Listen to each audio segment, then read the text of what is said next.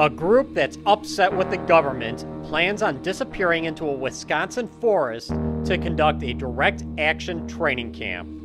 They will learn about blockading techniques, identifying police weapons, media messaging, escalating tactics, and establishing a security culture for a resistance movement. They talk about state repression and surveillance and infiltration by government agents.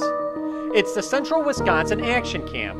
Organizers say, we wish to challenge environmental and economic problems, including upcoming infrastructure projects like the Pinocchio Hills Iron Mine, frac sand mining, the CapEx 2020 transmission line, the Keystone XL and Enbridge pipelines, and the list goes on. Trainers will be brought in from such accused eco-terrorist groups as Earth First and Greenpeace. The location is being kept secret, but the event's website reveals it will be held in the Chequamegon National Forest about an hour northwest of Wausau. They will be there from May 17th to the 20th, 2013.